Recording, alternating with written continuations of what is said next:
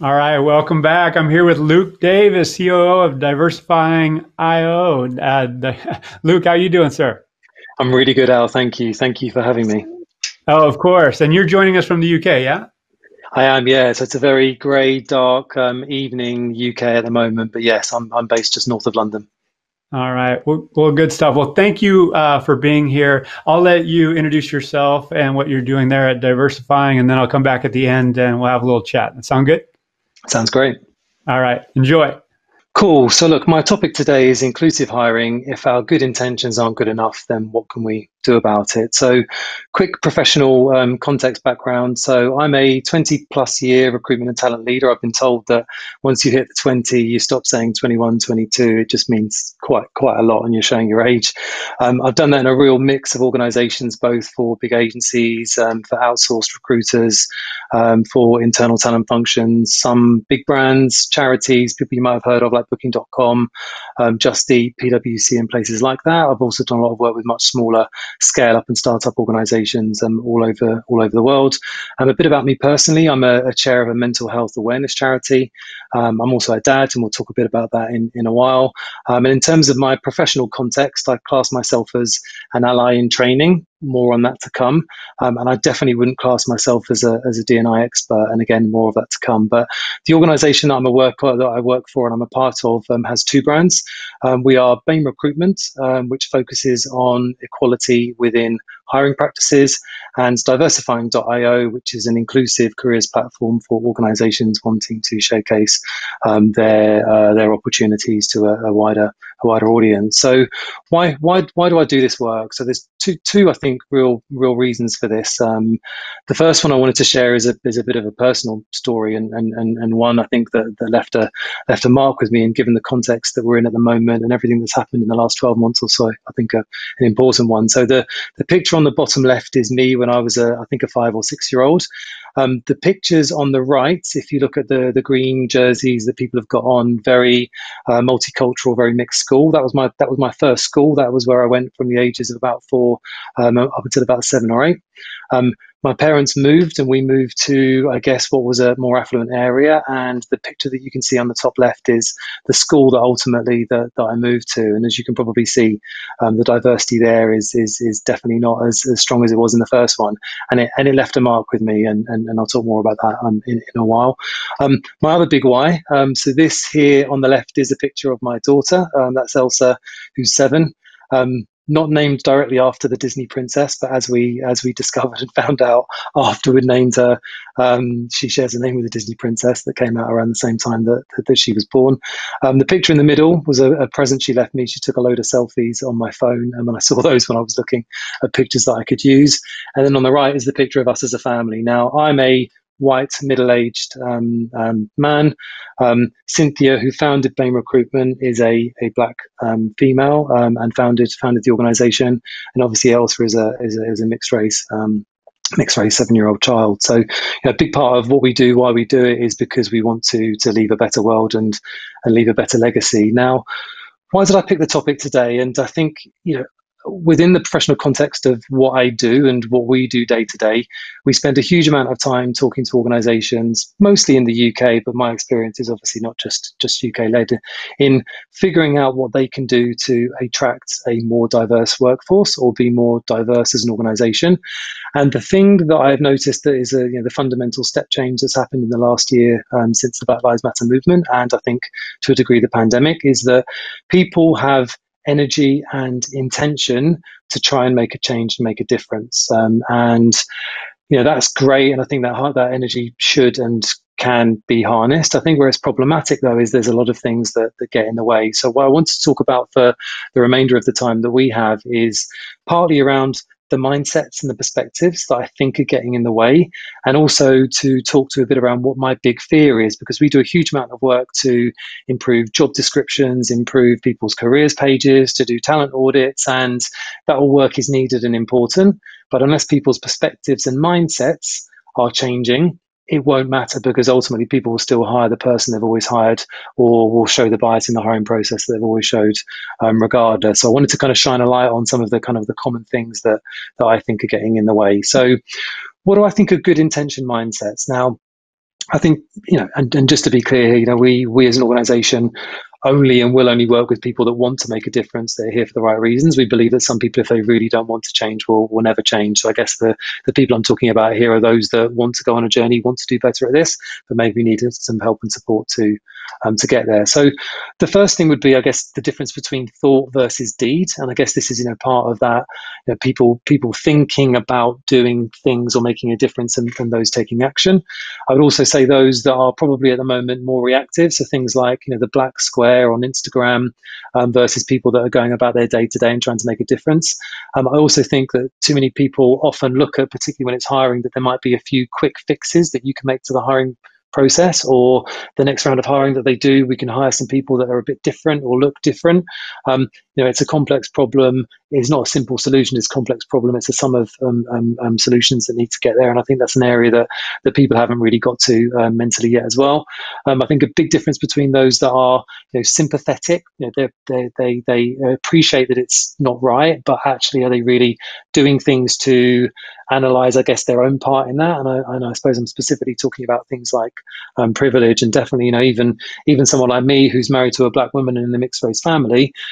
Big journey I had to go on in the last year was really thinking hard and questioning those very many years of being brought up in a very white, very decent socioeconomic background. What things that I maybe overlooked, what privileges do I have that maybe I wasn't fully aware of? And I think that personal journey that we can all go on, I think, is needed, particularly needed when you are going to be hiring and looking to have a more diverse team. I also think there's still a lot of fear. I think people are getting much better at talking about this stuff, and I think particularly talking with their colleagues about this stuff. But I still think there's a long way to go. I still think too many people are scared of saying the wrong thing, or maybe try to reach out and engage in conversation and say the wrong thing and get corrected, and then don't engage anymore. I think that's a problem. We definitely see a lot of organizations who are maybe a bit embarrassed about where they're at, maybe a bit embarrassed around the diversity that they have at the moment. And as a result, they don't want to, rightly so, do the whole kind of stock image thing or paint a picture of what they're not. But at the same time, maybe aren't being intentional enough around how they can reach out to and encourage and promote themselves to people who are from different backgrounds. I also think that to a degree, people are still a bit unclear around what their commitment is, a bit unclear around what their personal role is in making a difference with this as well. And I still definitely would say that I think there's work to be done around people, and this is definitely a big thing that I had to do personally, was you've got to get past that uncomfortable stage in dealing with a lot of this stuff. Like, really addressing your biases is not easy, and it's not comfortable, but I think there's some of the ground things, the foundations that need to be put into place before you can really truly move forward. And the big thing that I'm a huge advocate of is that I think this particularly when it comes to recruitment, is having to unlearn as much, especially those of us that have been hiring or recruiting for a long time. Half the battle, I think, is unlearning what we've already learned and maybe isn't appropriate in today's day and age anymore. And the image I showed was one of somebody, kind of trapped by a box that you can see out of, but I think we need to break out of that box before we can really address how we can be more inclusive in diversifying our teams. So what can be done? How can you start turning some of these intentions, good intentions that people have, into action? One of the really helpful things that I did when I was really starting to address and assess my own role that I could play was to think about my own biases. And I think that's great. And I think things like unconscious bias training are helpful and not a bad thing. But I also wonder sometimes, though, that's kind of shining a light on the challenges, but not always necessarily giving people the framework or the ability to actually play an active role. I would highly recommend a book by Karen Catlin, Better Allies. It was a huge help for me in really assessing and analysing, particularly in the workplace, what I could do or what I was doing and could do more of. And interestingly, out of the ally roles that Karen references and talks about, I think I was probably doing 2 of them quite well.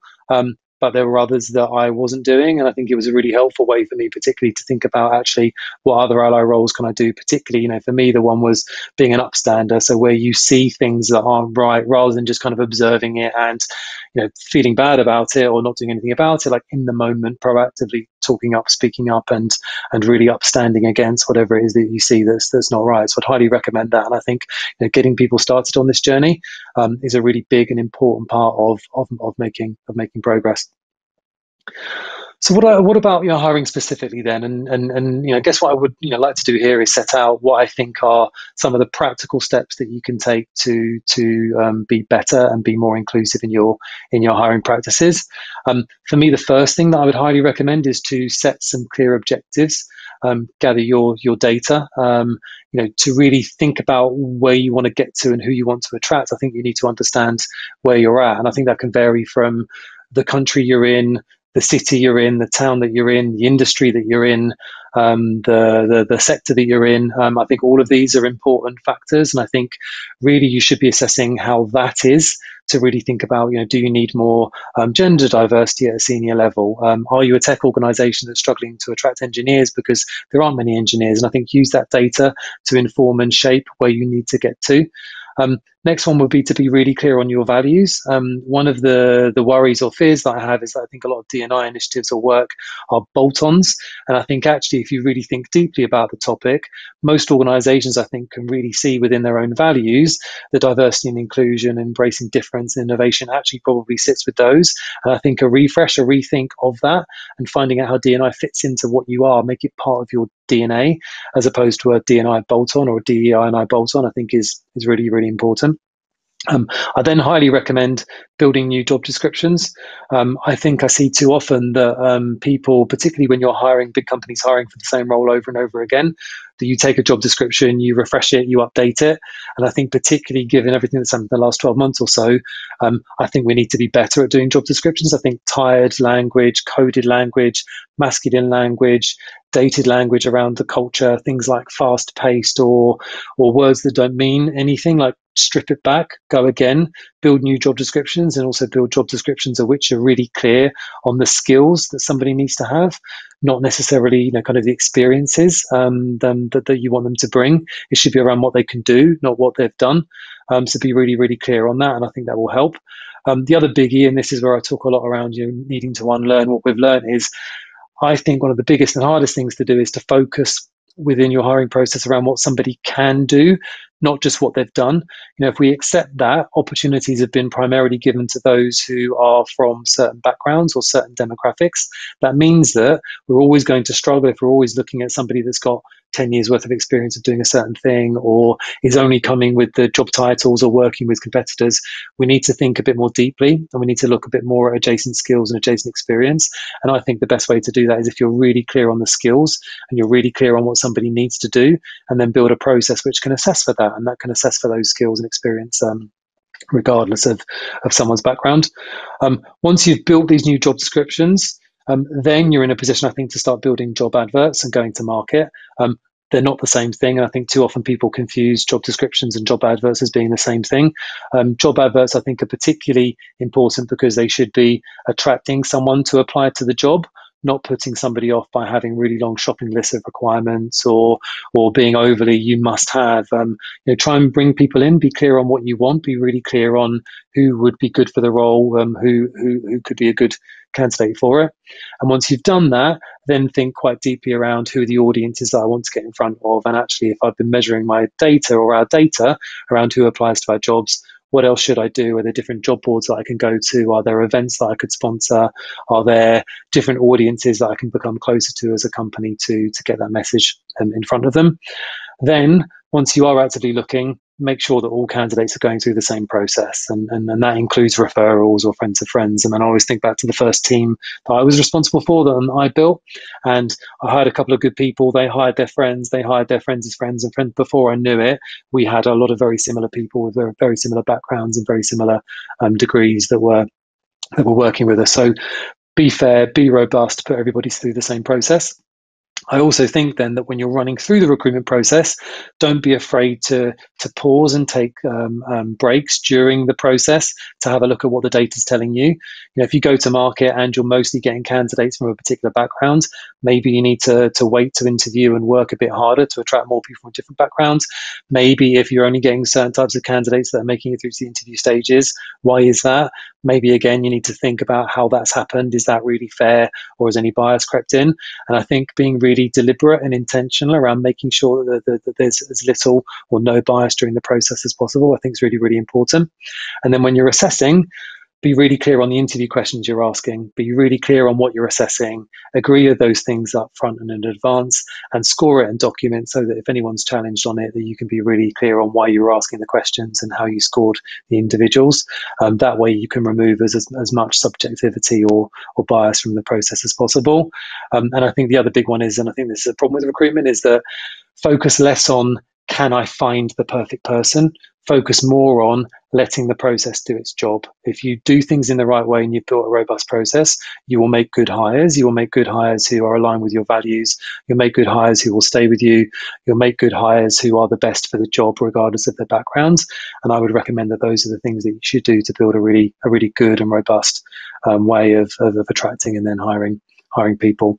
And then lastly, before inviting any questions, I wanted to just share something that we see, or I see as being important. It's certainly something that we stand by, is that sometimes this work and this desire to change can feel overwhelming because there is so much work to do. And every company, doesn't matter how well, what progress they're making, all has a part of their organization that probably isn't doing great in some of these areas around diversity. Is that I alone cannot change the world, but I can cast a stone across the waters to create many ripples. And I think that realization that we all as individuals can play our part, and if we play our part positively and in a way that make a difference, soon those ripples can turn into a wave. So I'm going to stop sharing. So thank you for listening. I hope that was helpful and interesting. And any questions that anyone may have. Hey, Al, how are you doing? I'm doing well. I'm back here, and I'll help facilitate, and I'll start off. I mean, first off, thank you. I mean, thanks for being you. Thanks for engaging the mission that you're on. It's inspiring. It's immensely appropriate. It's insightful. Obviously, you've gone down several layers beyond just the superficial, let's hire more people of color. And one of the things that I want to highlight, particularly given that you're coming from the recruitment field, is that we have to acknowledge like I consider myself an ally. I played basketball and football here in the United States, so I have a very diverse group of friends background.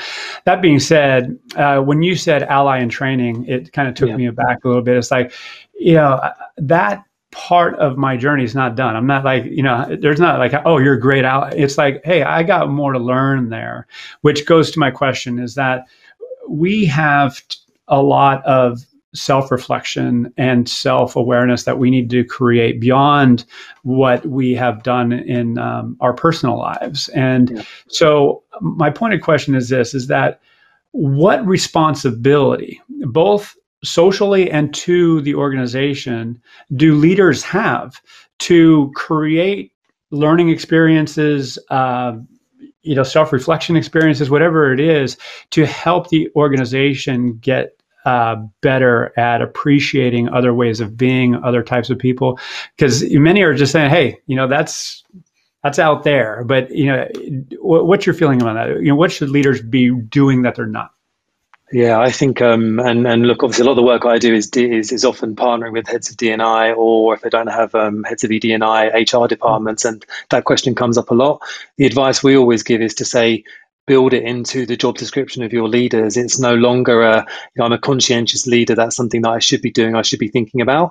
If you are committing to this, you've come out and you've made those big statements back in March and April last year. This has to be part of the job descriptions of every single leader.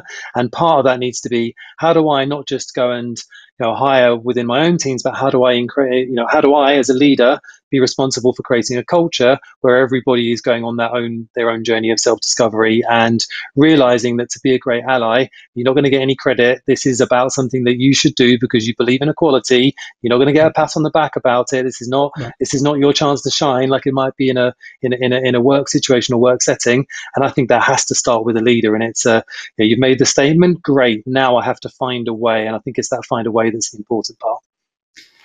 Well, thank you.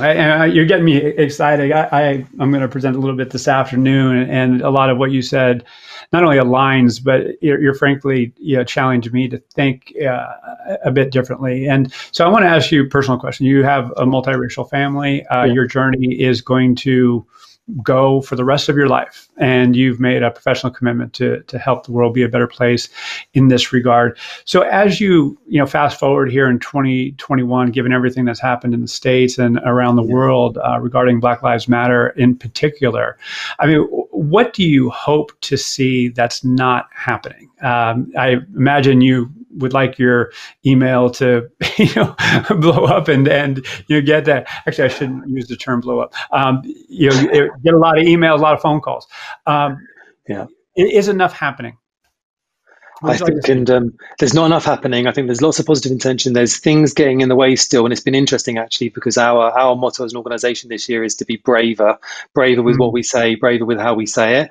And actually, interesting, a few of the organisations we partner with, who we've been struggling to get them to be brave, they're actually saying, like, look, now's the time to be brave. So I think all of that corporate sensibility, that kind of social etiquette that exists, I think in this challenge, it's not welcome. It's not helpful. We need to get past that. We need to get more into human beings. Whatever that kind of work dances that we do with each other, where it's all in code and it's not said and it's all kind of like hidden meaning. Let's strip that out. Let's start being real. As soon as we start being real, take our egos out of the picture, take our hierarchy out of the picture, then we can start moving forward. So I think that's my big fear. That's the bit that has to shift. That's the big immovable part that's still in the way, I think. Yeah, I got one more question. I see some questions that come in, and I'm going to make sure I get these to you, and maybe you can follow up with these individuals directly. The question I had a conversation last week with an executive at a global recognized brand, and we were talking about the potential polarization of activism versus professionalism. So, a business isn't meant for you to go in and just, trumpet, this or that, and you have a job to do. However, that doesn't mean leave your humanity, at the door. It does mean, advocating and you're really aligning yourself with the values of the company, while also, hopefully those values align with how you want to show up in the world. So can you speak to that, the sometimes dichotomy of activism versus professionalism? Yeah, absolutely. And as an organisation, we've had some challenges that with ourselves, because as we were growing up and we were starting to do this work more and more, we hired some activists. And while we absolutely supported a lot of the missions they were on, in the work setting, maybe some of that activism wasn't helpful to the mission, or certainly the mission in the way that we want to address it and deal with it.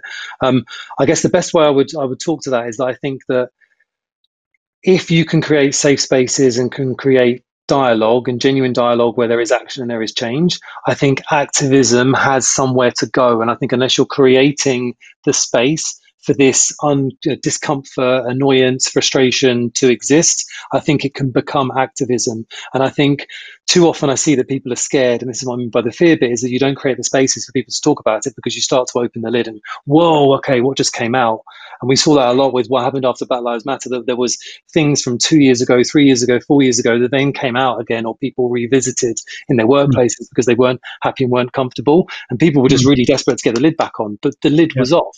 So now the lid's off, let's talk about it, deal with it, and move on. And I think if you don't create that, you're going to get negative activism that isn't going to serve the purpose, and actually is going to be an obstruction to moving forward. So I think that's what I mean by brave, is like create places for reasonable activism to exist. As soon as it becomes unlawful or not within the company values, then obviously that is a problem. That's a different issue. But I think you need to be brave around a level of activism that is acceptable in the context of your organization. Yeah, well, thank you for saying that, because I agree wholeheartedly. And, I know we're coming up on time, but I want to sneak in one question from Noelia Fernandez. Noelia, I hope I got your name pronounced correctly. You can slap me on the wrist if I didn't. But particularly in recruiting and assessments, so you were saying earlier, and I 100% agree, Thomas Jamal Music has echoed this, in that if we get better at understanding who we want, not only in terms of their past background, but in what's going to help them be successful in that role and beyond, then we can hire better, not just the people who've been doing this for 10 years. So how to craft those assessments is just really getting clear on not only the skills, technical skills, but the behaviors that you want people to have. Can you speak to that real quick? Yeah, definitely. And I think it is a mindset shift. But for example, we've got a role at the moment and it's for a really senior sales director type individual, and it's to sit on a board. And if we were hiring that in the old way, it'd be like, right, we need them to have worked 10, 15, 20 years within a similar environment. We need them to have done deals that were this size, etc. When you strip down to like, hey, how's this person going to be successful in the job? Actually, the big thing that came out of it was that it needs to be someone who's a bit like a conductor and a conductor of an orchestra, somebody who's Mm, really brilliant at taking lots of different disparate parts all over the world, is mhm. connecting people and organizations, knows when to push, when to lean back. Now, that is really different from, can we go and find somebody that's got 20 years experience working for a competitor? And I think when you, Yeah. to your point, start to frame it around success, what does someone Mhm. need to be successful? It's harder because you might need to go and speak to more people, but actually Mhm. a lot clearer on what are the things, the really core things that someone needs to be good at to be great at this role. That's what I mean by kind of how you reframe those questions, far less Mhm. around what the badges they've got from the companies they've worked at or the conquest they've got, more around what are the things they can do that we need. Absolutely. Cannot celebrate that more. Luke, again, congratulations on what you're doing. Thanks for Thank you. being you. Anything I can do to support you as you move forward, please let me know. I'm an instant Thank you. fan, and I know a lot of people listening are and will be. Thank you. So, again, thank you.